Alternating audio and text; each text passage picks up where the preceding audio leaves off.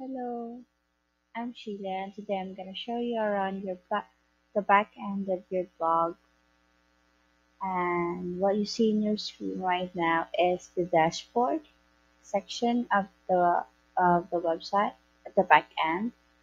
Here at the left side is all the parts of your website that is where you can edit.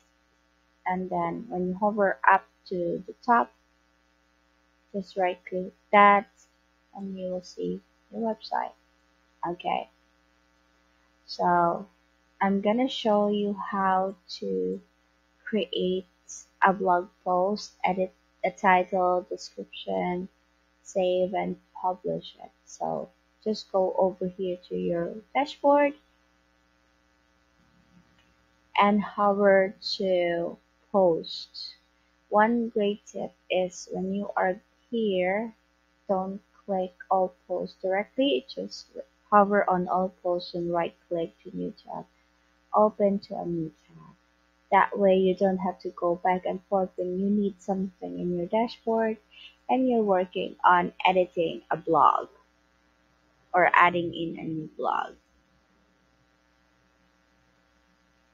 Okay, so this is your dashboard. And then one there are two ways to creating a new blog post.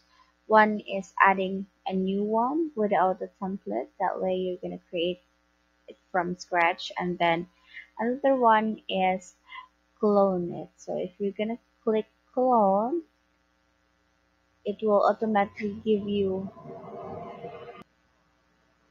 click a, a new draft version of an old or already published um, blog post. So if you're gonna click edit, and then you are able to make changes now with this blog post. So just for example, when you are going to edit your title, make sure you hover it within the box and your cursor is within. That way you can edit it. If it's not, just refresh your tab. So I'm just gonna put in goodbye. Okay. And then if you have a video or a form, just add in here, click media or click add form. And then go back here. You don't have to touch parts of the page. This way you don't necessarily mess it up. And then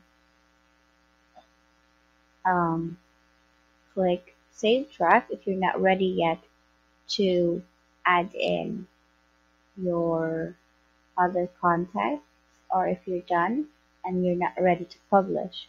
So you're here on your blog post already, and then when you hover to the elements, these are called elements of your template.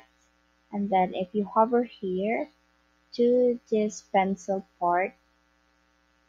icon, so this is a copy or clone, and it will clone your text. And then this is the pencil, and you are able to make changes with your this section of the page. So you can add an example to the 20 and then add save changes. If you want to change the headings, click here, and then you just choose whichever you like.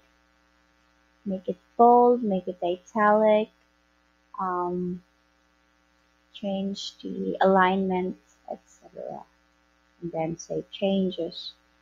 And then if you want to insert an image, just over here to change the background of your blog, you hover to the plus sign here and then choose image.